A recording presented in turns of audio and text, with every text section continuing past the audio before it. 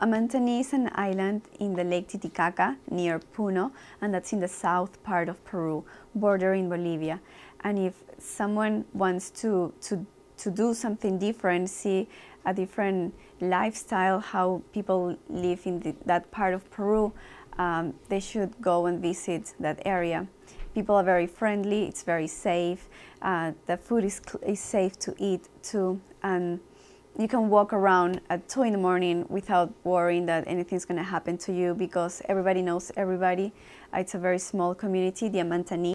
I think they live in a paradise because the area, it's really beautiful. It's clean air. There are no cars. Everything they get around just walking. There's no pollution, and they also recycle. You can work on the fields of the potato, of the quinoa. You can help the family cook a meal for you in this wooden kitchen, and just have a beautiful view of what Amantani and Puno is. When we arrived at Amantani, this teacher talked to the family member in Amantani and explained our plans. We wanted to stay for a couple of days, and we wanted to learn and live how they live. So it was a family of 5. It was the dad, the mom, the 2 daughters, and the little girl, the granddaughter. The women of the family, they take care of cooking, and then the father takes care of working the land, working the potatoes, working all the vegetables that they grow. The family made us some dinner. So they made us a soup with vegetables that they grow, vegetables and quinoa, and also some fried cheese with some small potatoes that they also grow, and a tomato. It sounds very simple, very basic, but it was very filling. We didn't need anything else to eat. And also they offer us some muña tea. Muña is very popular to drink in that area. The kitchen was very small, and it was with wood. They cook with wood. They don't have electricity, and they don't have gas, so it's just with wood.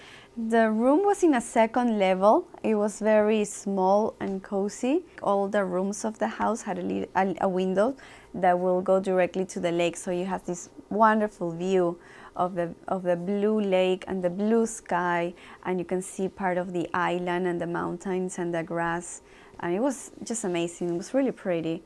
A chullo is a hat made with wool, and it can cover your ears, so it's like a pointy long hat that covers your ears also.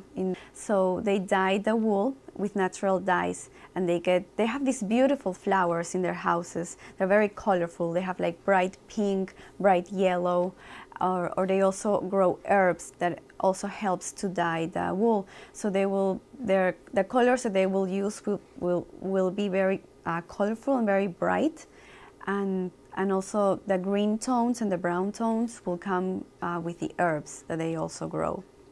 Yeah, so if you go to Peru, you can find Marriott, you can find all these luxurious hotels over there, and you can stay there, and you can stay in a 4-star hotel and have all the comfort that you will find in here in the United States. But you can also do a tourism where you can stay with a family and live how they live, and just it's still very comfortable. It's not going to be luxurious, but it's going to be a different experience, and it's definitely worth visiting.